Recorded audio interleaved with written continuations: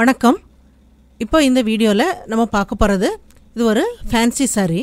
இப்போ இந்த ஃபேன்சி சாரியோட ப்ளவுஸுக்கு ரொம்ப ஃபேன்சியான முறையில் அதுவும் குயிக்காக தைச்சி முடிக்கிற மாதிரி ஒரு மாடல் நம்ம பண்ணலாம். அது எப்படி பண்ணுறது அப்படிங்கிறத பார்க்கலாம். அதுக்கு முன்னாடி இந்த சேனலை இது வரைக்கும் சப்ஸ்கிரைப் பண்ணாதவங்க சப்ஸ்கிரைப் பண்ணுங்கள். இந்த வீடியோவை உங்கள் ஃப்ரெண்ட்ஸ்களுக்கு ஷேர் பண்ணுங்கள், கமெண்ட் பண்ணுங்கள். என்னால் முடிஞ்ச வரைக்கும் ரிப்ளை பண்ணுறேன். இப்போ இந்த சாரியோட ப்ளவுஸுக்கு தான் நம்ம மாடல் பண்ணுறோம். இதான் ப்ளவுஸோட கிளாத்து. இப்போ சாரீ பார்க்கலாம். இந்த சாரியில் டபுள் சைடில் இந்த மாதிரி பார்டர் இருக்குது.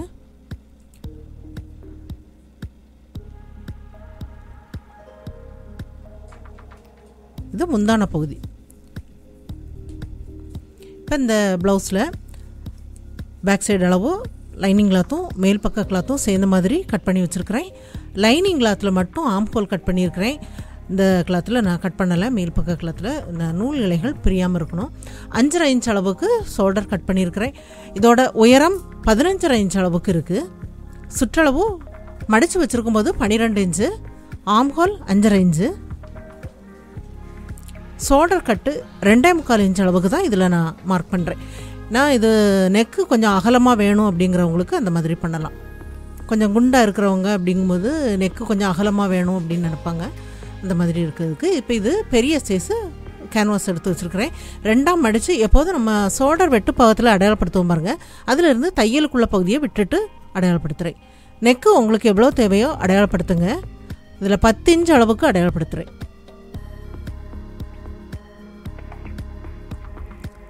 மேலே என்ன அளவு இருக்கோ அதே அளவை கீழையும் அடையாளப்படுத்திடுங்க.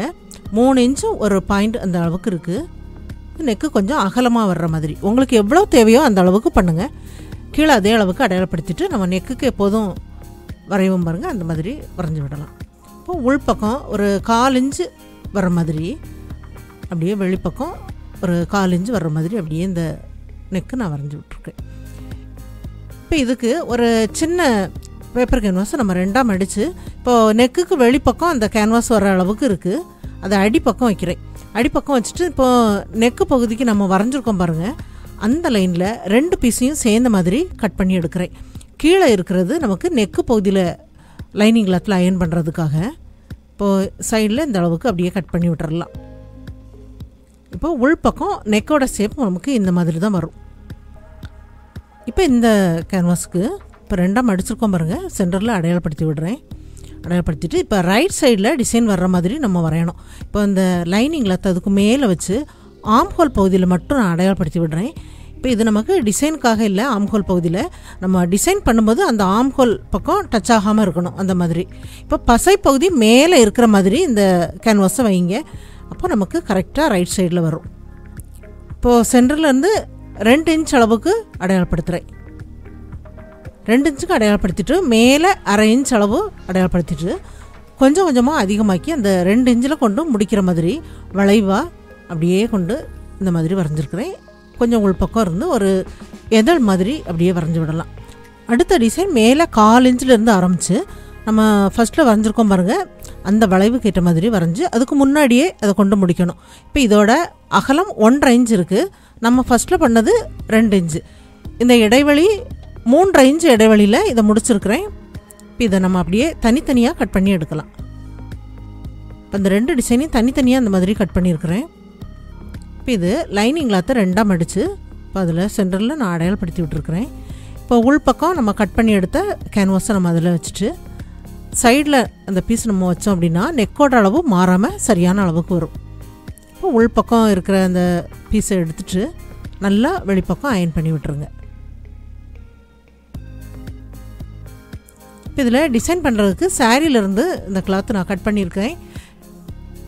இப்போ இந்த 2 பீஸையும் கொஞ்சம் இடைவெளி விட்டு தனித்தனியாக அயர்ன் பண்ணி விட்ருக்கேன். இப்போ இதை நம்ம தனித்தனியாக அந்த மாதிரி கட் பண்ணி எடுத்துடலாம்.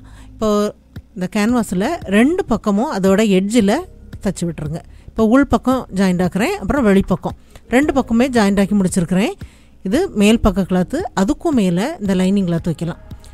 இப்போ நெக்குக்கு உள்பக்கம் ஒரு தையல் இந்த மாதிரி சென்டரில் நம்ம தைச்சி விட்டுட்டு சைடில் நெக்குக்கு உள்பக்கம் கேன்வாஸில் தையல் படாமல் உள்பக்கமாக அப்படியே ஜாயிண்ட் ஆக்கி விடுங்க. இப்போ 1/4 இன்ச்சு கிளாத்தை விட்டு அப்படியே கட் பண்ணி எடுக்கலாம். நெக்கை சுற்றி கிராஸில் இந்த மாதிரி கட் பண்ணி விட்டுருங்க. கட் பண்ணி விட்டுட்டு லைனிங் கிளாத்தை அடிப்பக்கமாக திருப்பி எடுக்கலாம். இந்த மாதிரி திருப்பி விடும்போது பாருங்கள், உள்பக்கம் கேன்வாஸ் இருக்கும்போது இந்த நெக்கோட ஷேப் ரொம்ப நல்லா வந்திருக்கு. இப்போ திருப்பி விட்டதுக்கப்புறம் எட்ஜில் அப்படியே ஜாயிண்ட் ஆக்கி விட்டுருங்க.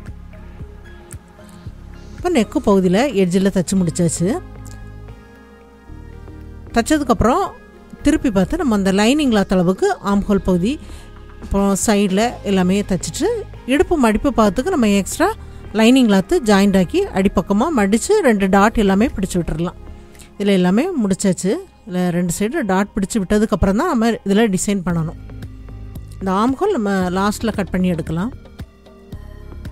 இப்போ இந்த பீஸ்லேயும் கேன்வாஸில் 2 பக்கமும் அப்படியே ஜாயிண்ட் ஆக்கி விட்டுருங்க.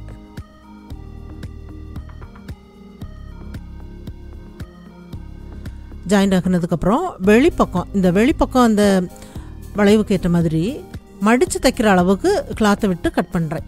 உள்பக்கம் கட் பண்ணலை, வெளிப்பக்கம் மட்டும் கட் பண்ணியிருக்கிறேன். அது அப்படியே கேன்வாஸ் அளவுக்கு மடித்து அதோட எட்ஜில் அப்படியே தைச்சி விட்டுருங்க. இந்த சைடு இப்படி மடிக்கலாம். அப்போ கொஞ்சம் கிளாத்து வெளிப்பக்கமாக தெரியுது. தைச்சதுக்கப்புறம் நம்ம கட் பண்ணி எடுக்கலாம்.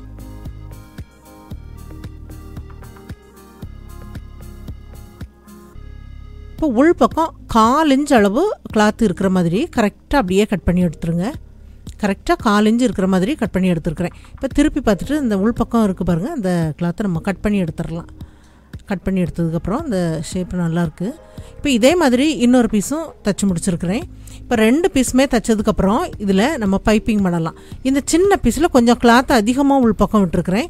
பெரிய பீஸில் ஃபஸ்ட்டில் தைச்சது 1/4 இன்ச்சு கரெக்டாக விட்டுருக்குறேன். அது நெக்கு பகுதியில் வரணும்.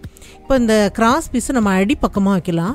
அடிப்பக்கம் வைக்கும்போது கிராஸ் பீஸ் கொஞ்சம் வெளிப்பக்கம் தெரிகிற மாதிரி மேலே இருக்க கிளாத்தில் நமக்கு அதோட எட்ஜில் தைச்சி விட்டாலும் போதும்.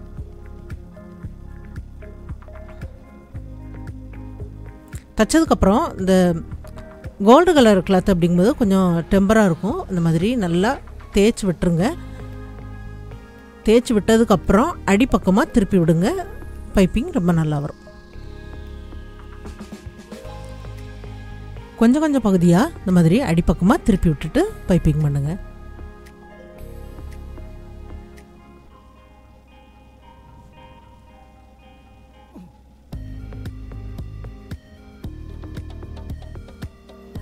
இப்போ ஒரு சைடு இந்த வளைவுக்கு ஏற்ற மாதிரி பைப்பிங் பண்ணி முடிச்சிருக்கிறேன். கரெக்டாக இந்த வளைவுக்கு ஏற்ற மாதிரி இந்த கிராஸ் பீஸை கட் பண்ணி எடுத்தாச்சு. இப்போ இந்த வளைவுலையும் நம்ம பைப்பிங் பண்ணணும். அடிப்பக்கமாக கிராஸ் பீஸ் வச்சு அப்படியே ஜாயிண்ட் ஆக்கலாம். இப்போ இந்த கிராஸ் பீஸில் வெளிப்பக்கம் எக்ஸ்ட்ரா கிளாத் இருக்கிற மாதிரி கட் பண்ணி விட்டுருக்குறேன். அந்த கார்னரில் கொஞ்சம் எக்ஸ்ட்ரா அந்த கிராஸ் பீஸ் இருக்கிற மாதிரி கட் பண்ணியிருக்கிறேன். அடிப்பக்கமாக அப்படியே திருப்பி விடலாம். இந்த பீஸ் வந்து நம்ம லாஸ்ட்டில் தைக்கும்போது அடிப்பக்கமாக அப்படியே திருப்பி விட்டுட்டு ஜாயிண்ட் ஆக்கலாம்.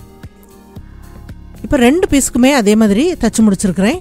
தைச்சதுக்கப்புறம் இப்போ பெரிய பீஸ் வந்து நம்ம நெக்கு பகுதியில் வைக்கணும். இப்போ நெக்கு பகுதியில் வைக்கும்போது அந்த தையல் லைன் தெரியுது பாருங்கள், அந்த 1/4 இன்ச்சு கிளாத்தை நம்ம எக்ஸ்ட்ரா விட்டுருக்கோம் பாருங்கள், அது அந்த நெக்குக்கு உள்பக்கம் அப்படி இருக்கிற மாதிரி அப்படியே மேலே கரெக்டாக அந்த ஷோல்டர் பகுதியில் வர்ற மாதிரி அந்த பீஸ் வச்சு 2 பின் பண்ணிவிட்டு இப்போது நெக்குக்கு எட்ஜில் நம்ம தைச்சி விட்டுறலாம். நம்ம எக்ஸ்ட்ரா 1/4 இன்ச்சு விட்ட கிளாத்து நெக்குக்கு உள்பக்கமாக அப்படியே இருக்குது.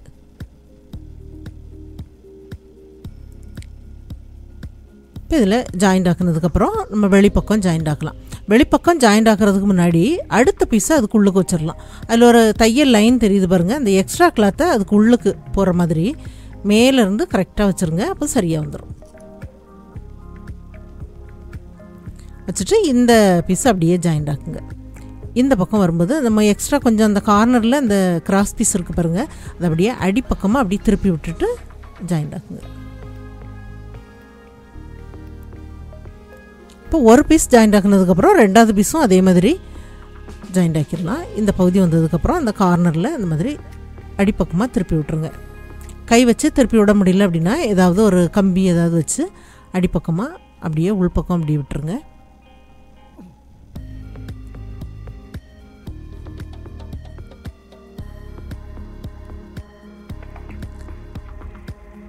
இப்போ இதில் 2 பீஸுமே நம்ம ஜாயிண்ட் ஆக்கியாச்சு. இப்போ இதில் ஆம்ஹோல் அந்த பகுதியை கட் பண்ணிவிட்டு ஃப்ரண்ட்டில் உள்ள கிளாத் எல்லாமே ஜாயிண்ட் ஆக்கி ஷோல்டர் எல்லாமே ஜாயிண்ட் ஆக்கி நெக்கு பகுதி ஃப்ரண்ட்டில் உள்ள அளவுகள் எல்லாமே முடிச்சிருக்கிறேன். இப்போ இது கிராஸ் பீஸ் ஒன் சைடாக மடித்து தைக்கலாம். இப்போது ஃப்ரண்ட்டில் இருந்து பேக் சைடு நெக்கு எல்லாமே சேர்ந்த மாதிரி நார்மல் பைப்பிங் நம்ம ஈஸியாக பண்ணுறதுக்கு தான். இப்போ இது மடித்து தைச்சிருக்க பகுதியை அடிப்பக்கமாக திருப்பி விட்டுட்டு இப்போ ஃப்ரண்ட்டில் ஓப்பன் பகுதியிலேருந்து தைக்க ஆரம்பிக்கலாம். அடிப்பக்கமாக கிராஸ் பீஸை வைங்க. மேலே அந்த நெக்கு பகுதியில் எட்ஜில் தைச்சி விட்டாலும் போதும். இந்த மெத்தடில் நம்ம நார்மல் பைப்பிங் தைக்கும்போது ரொம்ப ஈஸியாக இருக்கும் பாருங்கள். இப்போ எல்லாமே சுற்றி நம்ம ஜாயிண்ட் ஆக்குனதுக்கப்புறம் இதை அப்படியே அடிப்பக்கமாக திருப்பி விட்டுருங்க. உள்பக்கம் கிராஸ் பீஸில் நமக்கு கட் பண்ணி விடணுங்கிற அவசியம் இல்லை. அப்படியே திருப்பி விட்டுட்டு இப்போ தையல் பைப்பிங்க்கு வெளிப்பக்கம் அப்படியே விளற மாதிரி அப்படி ஜாயிண்ட் ஆக்கிடுங்க. பைப்பிங் ரொம்ப சின்னதாக நல்லா இருக்கும் பாருங்கள். இந்த அளவுக்கு இருக்குது பைப்பிங். பேக் சைட்லேயும் அந்த டிசைனுக்கு சேர்ந்த மாதிரி அப்படியே தைச்சி விடுறேன்.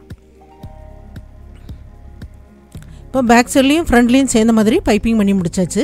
இப்போ இந்த ப்ளவுஸ் கலர்லேயே லேஸ் எடுத்து வச்சுருக்கிறேன். நெக்குக்கு வெளிப்பக்கம் அந்த பைப்பிங்க்கு வெளிப்பக்கம் அப்படியே வச்சு ஜாயிண்ட் ஆக்கலாம்.